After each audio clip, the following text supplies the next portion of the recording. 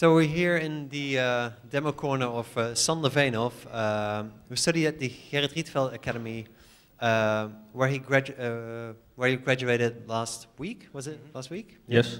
And but before that, he also went to the Free University, where he got a degree in computer science. Knowing enough about the endless opportunities to control things precisely, in his artwork he tries to explore the opposite. So uncertainty, indirect models, and one of the examples of that is what you see here, the publicity plant. I would like to invite Sander to explain us a little bit about it. Okay, thank you.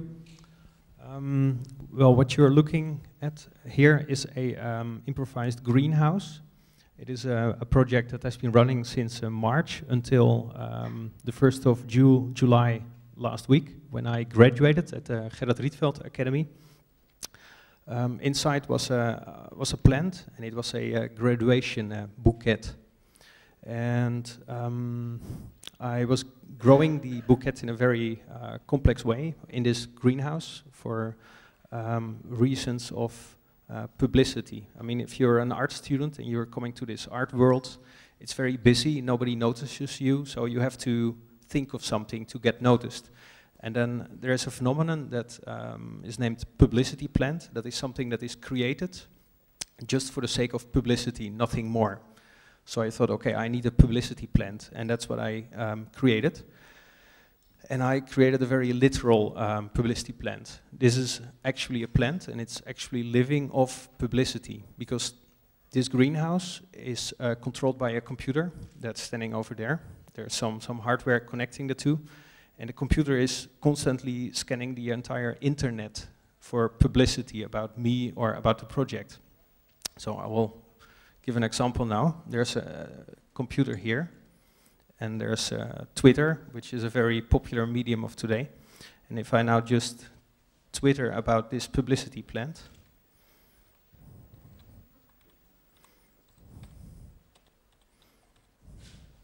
let's say publicity plant, update. And now we have to be a little bit patient, because oh, well, that goes quick. So the computer was monitoring Twitter, it was checking Flickr, it was doing delicious bookmarks, it was doing anything. It was even responsive to Google searches. So when somebody was Googling on my name or on the project, the lamp in the greenhouse was on.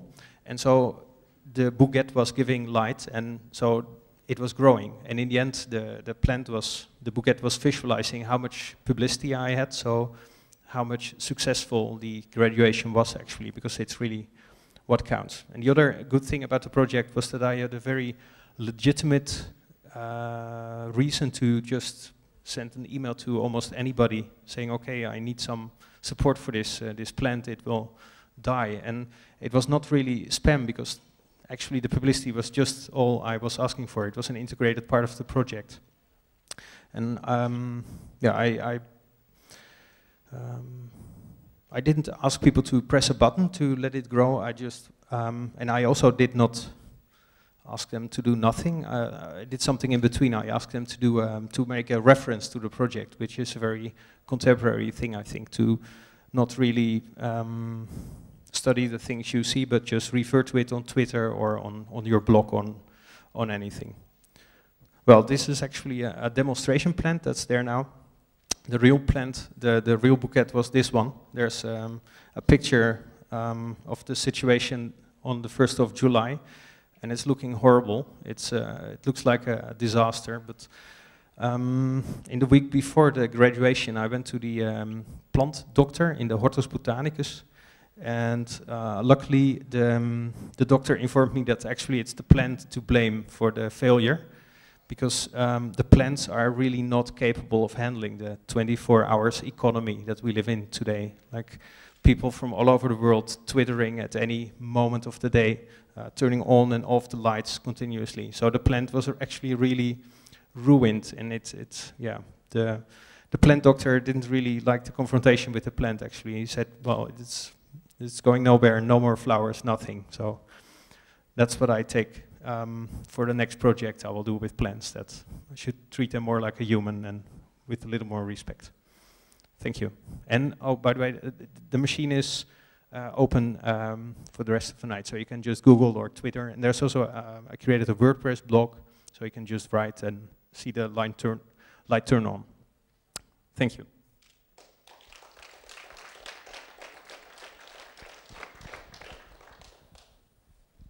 I have to say that the actual bouquet is still making me sad. When I saw it in your exhibition, your final show, I was also kind of disappointed, I have to say, but I'm happy that the doctor explained that it was the plant, yes, not the publicity campaign. Before I break it open to the audience, I already from the first instant I saw your project, I had the feeling that it actually had a lot to do with how responsible people felt for the plant. Now with plants, I can imagine that people say, it's a plant, right? So I'm not gonna Twitter about it all day just to make sure that this plant survives. But have you thought about the same concept, but then with animals or human beings? Yes, of course I've thought about it, and those things are possible, but I think that this also shows that actually when you need to do it well and you just give control to the audience, they should get together and really control it well. With this plant, it really didn't matter that it was harmed, and it was actually just a publicity plant, and I think everybody knew that. But I would find it a bit difficult to really force people to be involved, because else an animal will die. Yeah. Yeah, I think it would be very cruel to do that. I was just thinking whether people would feel more responsible for the project and also visit it. I bet you would make more publicity from taking an animal, though. Yeah, I guess so, yeah. Are there any questions from the audience here on the project? It should be you, not inside the... Me? It should be water and food and yourself inside. Okay, so maybe I skip the animal step and I just go in there myself next time. Yeah. Next graduation. Well, maybe in a way you already did, or did you have some sort of empathy with the plant already? Oh yes, very much. And in a way I was very much involved, because it was standing in my hallway, so every time I came home, this was there, and it was either completely dark and the plant was standing in the dark, or there was light and somebody just Googled or wrote something about it. So I was definitely feeling something for the plant. And the watering I did myself, just, I didn't automate that as well. Okay, and I sense there's also a statement in this project on maybe Twitterers and bloggers, people who are doing it. Are you suggesting they are vegetables? No, they maybe react as vegetables. Yeah, because it is something they match. A lot of people are checking their web statistics, and they are very happy if there are a lot of visitors. So it's actually a natural web statistics for visualization for me. That's true. Okay. If there's no more questions, oh, this one. And now, who is more famous, the plant or you? I think it's the plant. Yeah. Well, maybe that changes now that I'm here, sort of. Are you also considering other, implementations of digital technology in combination with biological entities, plants? Because they are very sensible, and maybe there are other options. Did you consider that, or are you considering that? I think it could be possible to do some feedback loops to really listen to the plant and use that to control the plant. And in the end, I will not be even needed anymore. I mean, the plant can do that all by himself, but then you get to sort of research levels that are really complicated, and I think there will be many people exploring that, but it might be good to cooperate with those kind of technicians one day. Okay, then thank you, Sander. An applause, please. And if someone could give the plant some more publicity, because it ran out of light during the interview. Well, thanks. Then we'll continue to the next presentation or demonstration, which is likely to be the most dangerous presentation of the evening. It's by Thomas Thwaites, who studied microeconomics, biology, and geography before joining the Design Interactions program at the Royal College of Art. His graduation project is called the Toaster Project, And it's an ambitious challenge to create a typical mass-produced object, but by hand. What is regarded as one of the simplest pieces of household equipment might turn out to be not so simple to recreate by hand. And I think the toaster is a perfect example of that. Thomas? Hello. About 9 months ago, I thought I would try and make a toaster, but really make a toaster starting from the very beginning. So starting by digging up the raw materials from the ground. As my model, I decided to kind of reverse engineer the cheapest toaster I could find, which in Britain was happened to be £3.94, the Argos Value 2-slice white toaster, and I was opening it up, and I was kind of very shocked to discover that, you know, if you start taking apart, even go right down and start taking apart the capacitors and stuff like that, then there's kind of 400 odd bits inside a thing which you can buy for £3.94. And you know, when it came to the materials that those bits were made from, you know, I've kind of, you know, you can't even really tell the difference between some materials, but you kind of know they're different, and so, you know, I estimated that, you know, there would be about 100 materials. And as I was kind of funding my toaster by myself and, you know, lived in Britain, I decided that I would cut that down to 5 materials that I thought I would be able to do. And so I started off by trying to make steel, because I thought that's, you know, the metal bits inside a toaster, the kind of framework and stuff is from steel. And so I went to you know, steel comes from iron, so I, you know, searched around for an iron mine, and there's one called Clearwell Caves in the southwest of England, and I phoned them up and said, you know, I'm trying to build a toaster, can I come up and, you know, have some iron ore? And the guy on the end of the phone, who you'll see in a second, was like, oh yeah, sure, no problem. But when I got there, it turns out that he'd heard, you know, misheard what I was saying on the phone and thought I was coming up because I was wanting to make a poster. And so he was expecting me to just, you know, want to take a photograph, but I was, where's the pickaxe and stuff. But anyway, I'll show you a bit of him.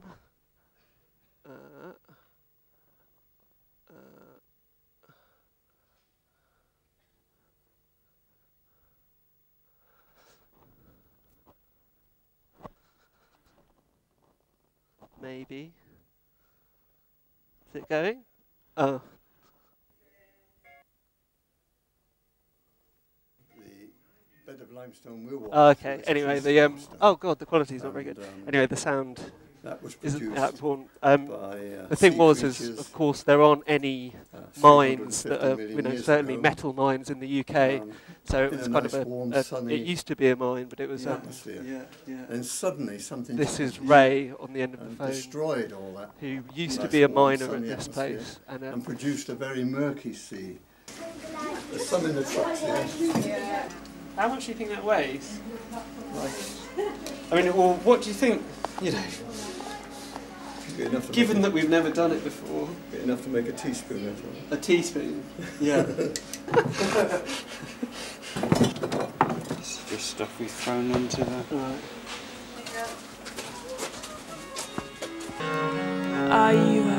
We turned down the sound a bit.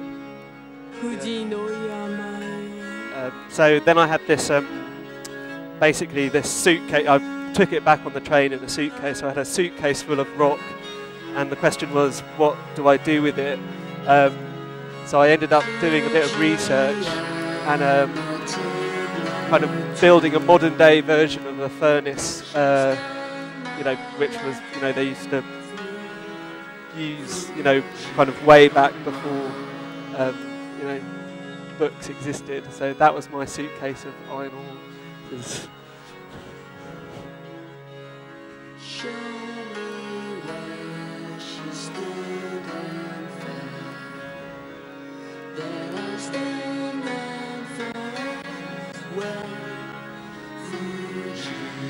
but instead of a bellows, a set of bellows, I had a leaf blower. I started off with hair dryers, but the hair dryers have a safety cutout when they get too hot, which they quickly did.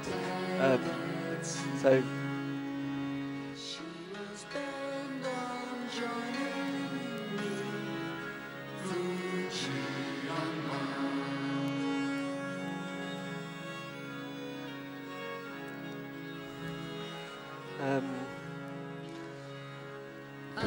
So this is kind of after quite a long day, and we got this kind of lump of black stuff out the bottom, and it was kind of a slightly odd situation because you didn't even know if it was metal or not. You know, had it worked, had it not worked. You know, it was kind of magnetic and it sort of tasted like metal, but you know, but actually, yeah, good.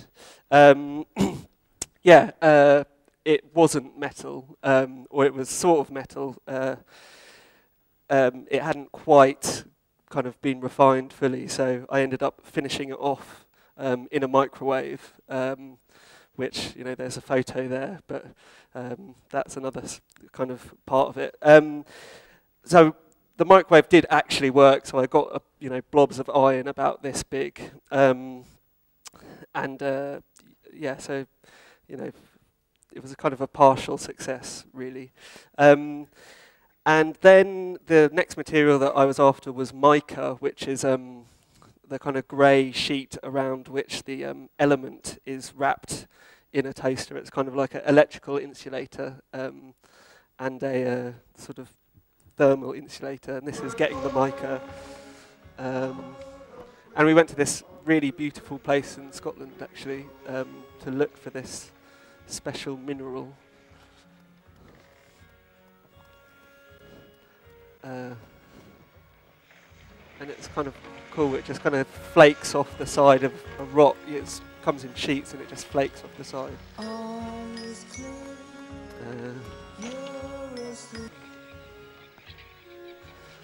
Okay, good. And then I needed copper, which you can see here for the wires and the pins of the electrical plug. And that came from a mine in Wales. I'll just go through that. It's quite, yeah. And actually, this used to be like the largest copper mine in the world at one stage, but obviously it's not working now because it can't compete with the kind of the scale on which, you know, metal is mined in Australia or South America.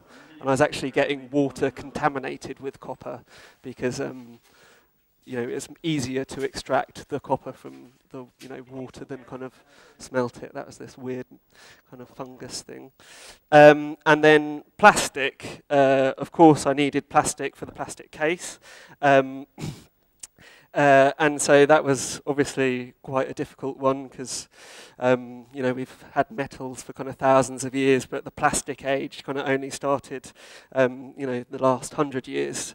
But plastic comes from oil, so I started by phoning up BP and spent a good kind of 45 minutes trying to convince the PR guy at BP that it would be fantastic if they kind of flew me to an oil rig and let me have a jug of oil. And I think he was almost going to do it, but sort of ended by saying that, you know, ended by saying that it would be easier for them if they, you know, if I needed a tanker full kind of thing. So I sort of, you know, the degree show was approaching and time was getting short. So I decided that as we're in a new geological age, the Anthropocene, because, you know, geologists of the future would detect a shift in the strata of rock. Suddenly it would become a bit radioactive and there'd be kind of these new synthetic molecules floating around that I could go and mine some plastic. And there's a convenient fly tip just round the corner from my house. And so I just went there and kind of got an old baby's toy and an old plastic tub. And this was carving the mould because I needed like an injection moulding machine. And this is just melting down the plastic.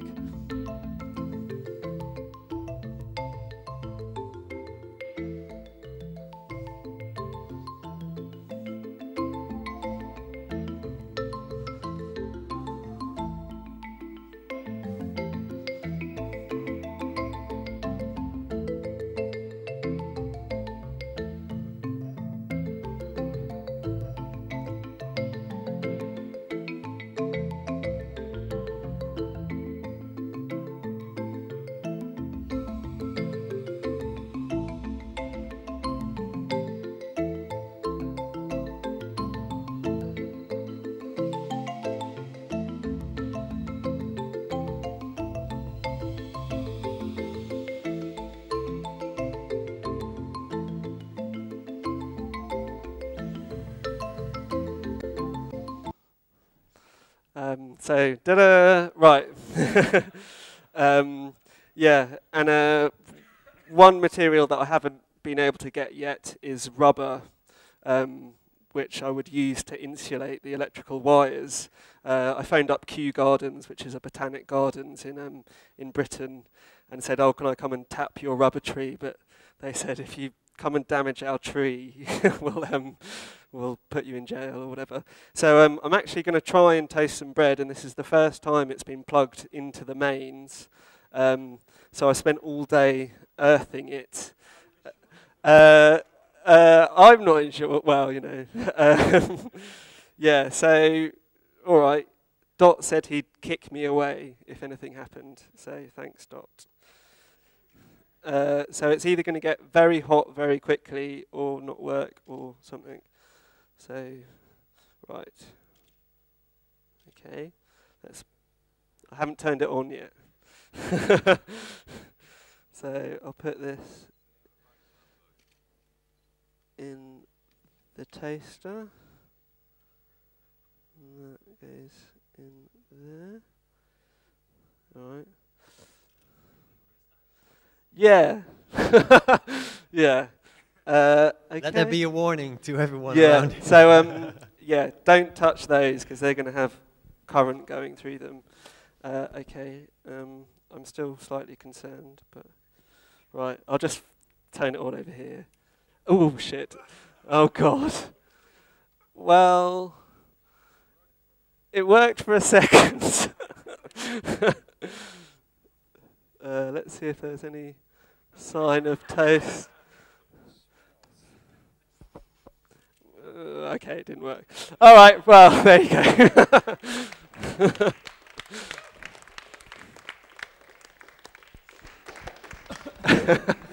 Yeah, I survived. I'm still alive. That's the main thing. Yeah. Let me unplug it just to make sure.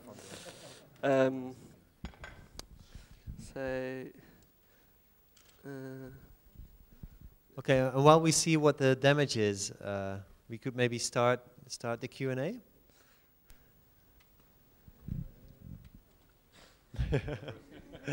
This is the first question. Is it damaged? I think the element probably just sort of fizzed out. Yeah.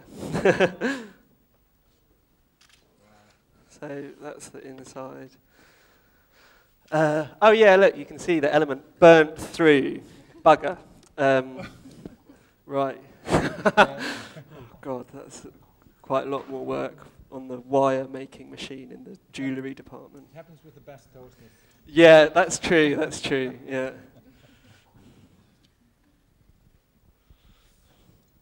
Any more questions from the audience? Yeah, I would like to say that Hello. Hello. Well, I think it's a wonderful project because you don't think about it. We have so many products around us in our world and you just don't think about where they come from. And well, often they're made in China or something, but not in the neighborhood. And it's wonderful to see that it is possible to make a do-it-yourself toaster, except that, yeah, well, you still have to eat the bread. But I still think your attempt is very good. Thanks.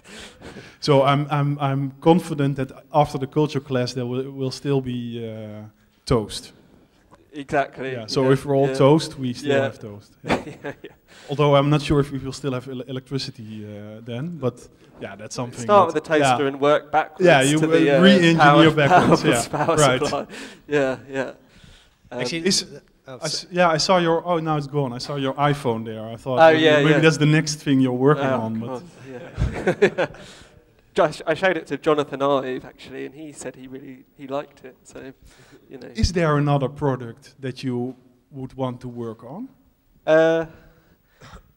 I think actually there's like a famous economics essay which I found out about kind of once I'd started doing this thing, and it describes all the steps necessary to make a pencil, and it's called iPencil, and it's written from the perspective of a pencil, and so I suppose it would be quite interesting to make a pencil, you know, graphite, wood, paint, God knows what else. You know, I think like it's probably interesting to try and make lots and lots of things actually. Shoes, anything. I actually, when I first saw your project, I was thinking back to where we kind of lost the ability to make the stuff that we were using.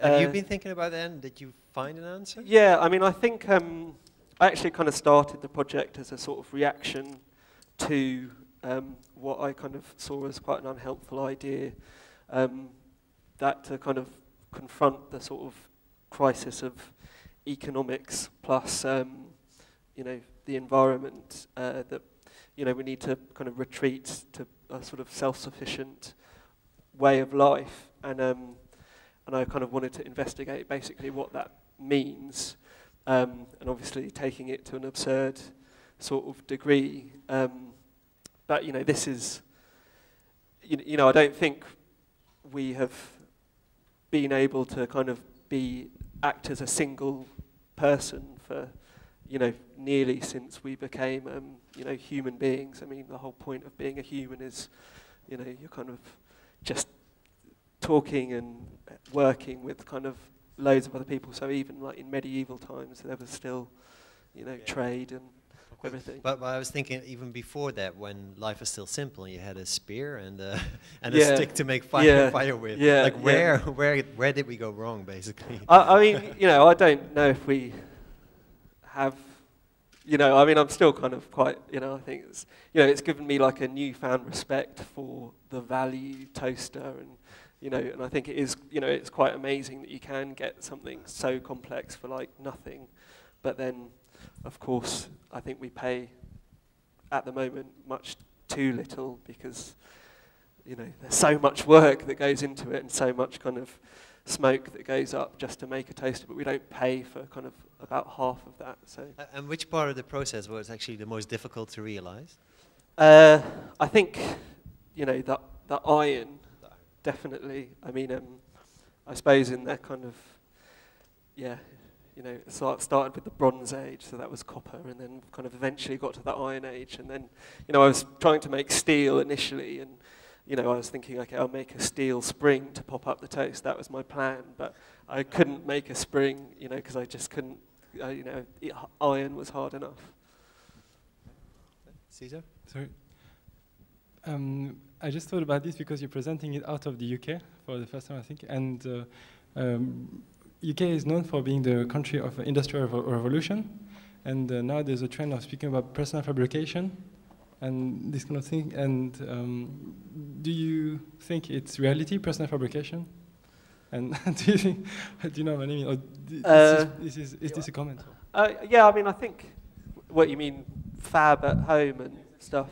Yeah, yeah. I mean, you know, that's kind of in the distance, you know, like, obviously, that has got to overcome not only the technological sort of obstacle, but also the kind of massive industrial sort of base that is already installed. And, you know, however, you know, how is it, you know, it has to kind of make inroads against that, which has been around for like, that, you know, I don't know, years, yeah.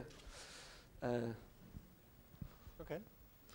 Well, if there's no more questions in the audience, then maybe we move on to the next demonstration, Which, thank you. Thanks.